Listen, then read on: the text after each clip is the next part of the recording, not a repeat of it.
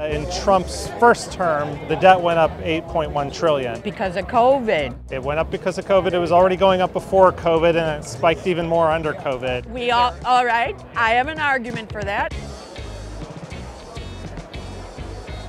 Hi, I'm Zach Weissmueller for Reason, coming to you from the 2024 Republican National Convention in Milwaukee.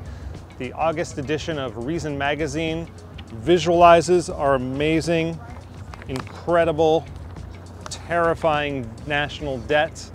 And I'm going to ask Trump supporters today, do you care about our national debt? I just wanted to show you, this fold out here. We're at 122% of GDP, so bigger than the entire economy. This is where it's projected to go. How does that make you feel? I'm very scared. Pissed off. It's not good. We need help. It doesn't make you feel great. I mean, especially when you see it specifically there like that. Tell you what, put a T right here, and you've got treason, the way they're spending. I watched a little bit of Vivek's speech last night, and he talked about the national debt. Our government sold us a false bill of goods with the Iraq War and the 2008 financial crisis, loading up our national debt that falls on our generation's shoulders. Is there anything you think Trump is going to do to tackle this problem? I believe it is one of his top priorities, and I'm hopeful. We want growth in our country. That's what's going to pay off our debt. One major aspect that is driving the debt right now are entitlements, because if you look at just Social Security and Medicare was almost a third of the budget. Trump went after his opponents in the primary. DeSantis has his dirty fingers all over senior entitlements, like cutting Medicare, slashing Social Security. And she wants to gut Medicare and Social Security. Trump attacked them, but are we really going to be able to get this under control if we don't kind of make hard choices like that and say, let's try to make Social Security somewhat sustainable? It'd help big time if they'd quit spending the money as soon as it comes in on other things. What are some of the other programs you would like to see cut? Department of Education. With an unwillingness to touch entitlements, is there any way to tackle this?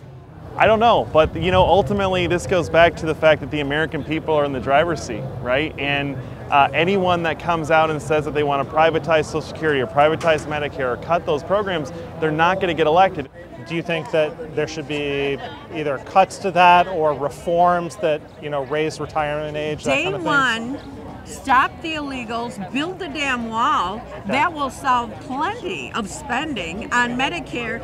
Our Medicare, our educational system, and Social Security. Illegals are getting Social Security that we worked all our lives for. Is this fair? Is this even smart? Yeah, but hold on a second, because when immigrants come over, they usually get jobs and then grow the economy. So wouldn't that be counterproductive if we're trying to, grow the economy and pay off the debt? Not in this case. We have enough Americans who are in need of jobs. You're a military guy. Yes, sir. We spent almost $800 billion on defense last year.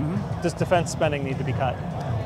Oh, sir, you're trying to trap me on that one. It's no trap. It's a question. No, it really is. And it's a valid question, because the same principles apply to the free market. You can't just have unlimited spending. Defense spending is very important because now you have an attack on Israel, our greatest ally in the Middle East. There's Iran that is building a nuclear weapons program. He came in with a desecrated military. Okay. How can we be safe? How can we have peace through strength when we have a desecrated military? We had to spend money to bring that back up because Obama ruined our military. Is there any reason for me to think it's going to be different in the second term? Look, I don't know. I don't.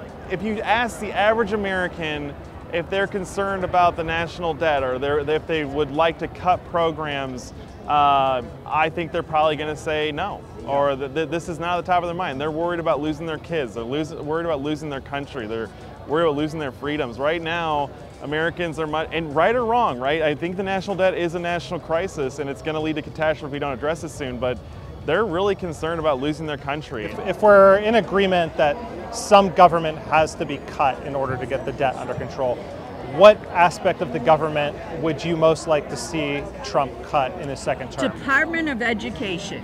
Okay. And you think that's Is gonna? that, well, that's not an entitlement program. Well, were you talking no. entitlement I mean that's eliminating a department, and we need to cut down. It's gonna, barely make a nick on the debt, but I'm not against it. I would like to see President Trump cut all taxpayer-funded gender transition surgeries, especially for minors. Okay. I know that won't make that big of a dent. That's a couple nickels, right? That's fine, yeah. but you know what? Those kids can then still go on to have more children. They won't be sterilized, and they can maybe create some more payers into Social Security and Medicare. That's what people need to see. The everyday person is pissed off that they can't get educated on stuff like this. Like, I want one of these magazines to take with me. I'm going to give this one to you. This is all yours. Thank you. I'd like to gift you this magazine so you can scare the hell out of everyone about the debt. Give this magazine to you and take it with you. Can I get an extra? Absolutely.